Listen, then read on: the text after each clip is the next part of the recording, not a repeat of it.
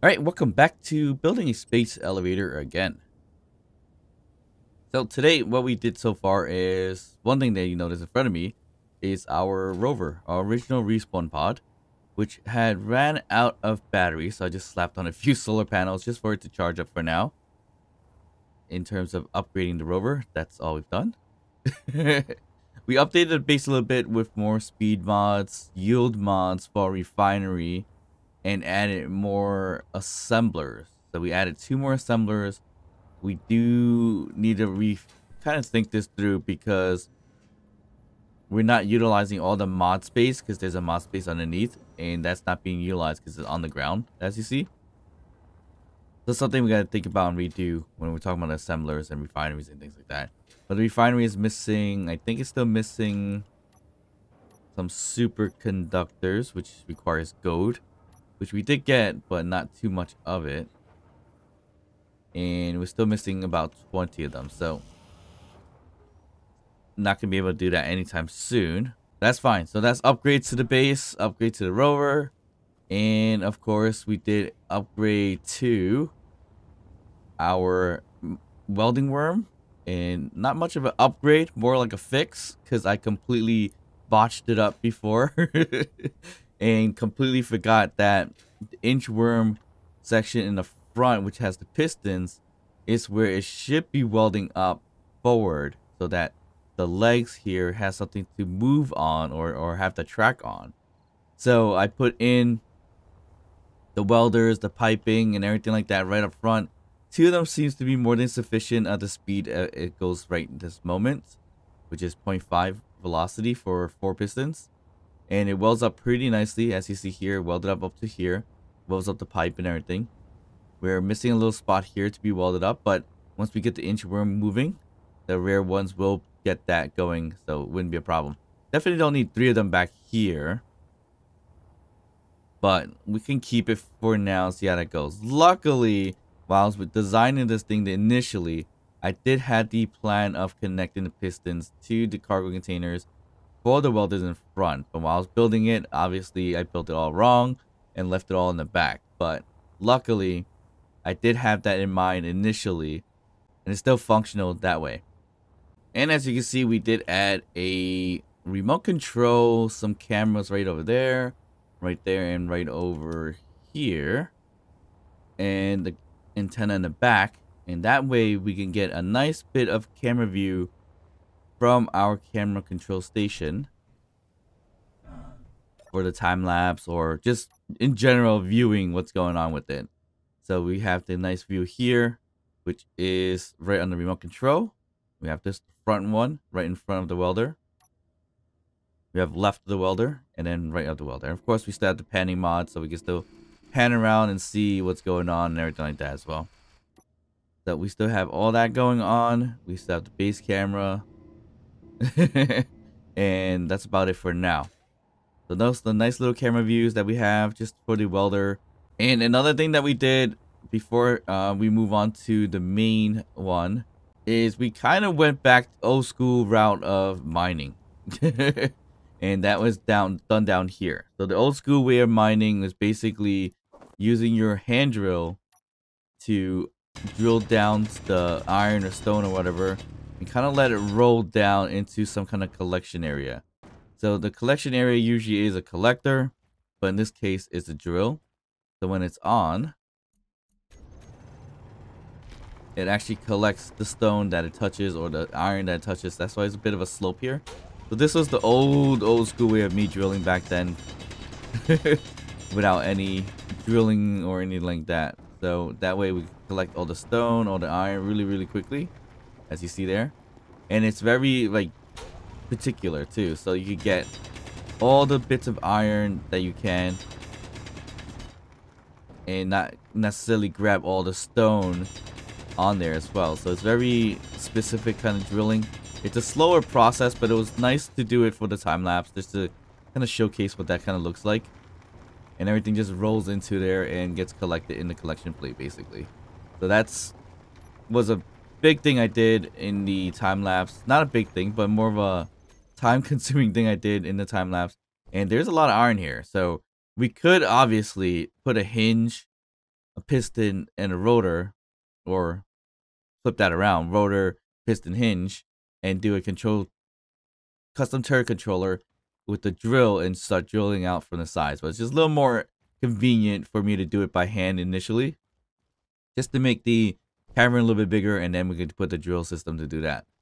But technically, we don't even need that anymore if we really didn't care to do it that way. We did have a new build. I kind of just built it randomly. I wasn't sure if I'm going to ever really use it too often, but I kind of just wanted to build it just for things like ice, which is what we gathered mainly with this thing. And I should have made it a little bit bigger, to be honest, but just kind of want to see how this is going to all work out. And it's actually working out okay. It's not too bad. So this is our mining rig. A small grid one. I should have went large grid, I believe, but this is our small grid mining ship, which kind of travels really awkwardly because it's very vertical ship.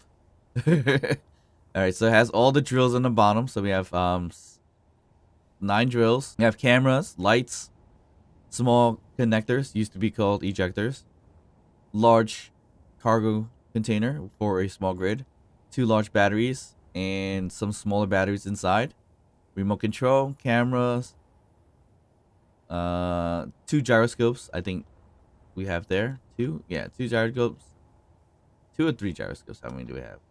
2 gyroscopes, and a bunch of atmospheric thrusters. So we use the fan version, the flat versions for all directions, except for upwards and downwards, as you see here. And then inside is a helm for the character getting. Although we don't need the character being there, because we do have this all under a remote control with the antenna right over there. So basically, if we were to get in here, just to show you how that looks. So this here is our flying machine. And it works out pretty well.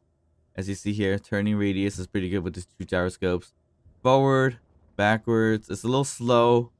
Left and right, it's not too bad. When it's filled with stone or ice or whatever the case is, yeah, it's pretty bad in terms of moving radius, but it can work. It does work out okay. But more importantly, the outward thruster, we needed a lot of it, just in case we fill up a large cargo container and fill up the drills. And then that way, it's not too bad in terms of flying this thing. And the amount of batteries here is not bad at all. Plugged in a little bit of the small batteries, kind of helped it out, but it still red zones a bit. So we could add a little bit more of anything.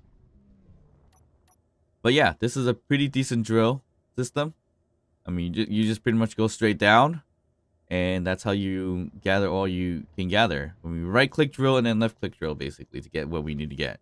And this is going to be more for like the gold, silver, things that are like really deep inside. So we can right click drill and then gather eventually with the left click drilling. And if you're curious, yes, this thing can fly kind of this way as well. So if you really want to fly this way, it's possible, but the control's a little wonky because it's all kind of opposite, because it's flying really this way.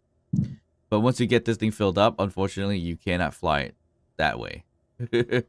Can't fly it more horizontal because the weight, it cannot carry all the weight, which is the the flat atmosphere thrusters. So it looks like this thing charged up nicely. And for those who are wondering why I built this and then started drilling underneath the base or for iron, well, it's because I was trying to finish charging up this machine before using it. So that was the main reason why I did some hand drilling. Other than that, I think that covers all of today's time lapse. We should be being able to project and move forward the inchworm quite soon.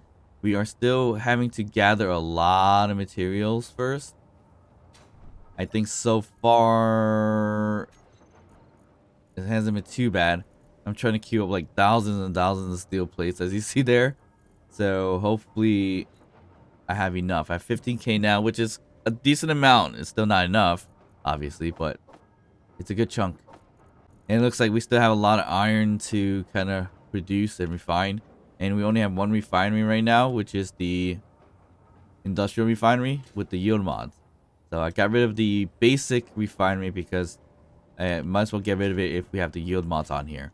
And I'm pretty sure we're going to need more power relatively soon because we're only running on, I think, 5 turbines and 1 actual battery. That's right there. But it looks like it's not too bad. It's filled up. Fully depletes in 2. Okay, so that's not too bad. I think we have a decent chunk of battery. I'm not sure exactly. I guess 5 turbines is more than enough batteries for all this, potentially. But yeah, can't wait until I release this and hopefully this thing works out pretty well. But other than that, if you enjoyed this episode, please like and subscribe. Don't forget to drop a comment down below, and I'll see you guys next time. Bye.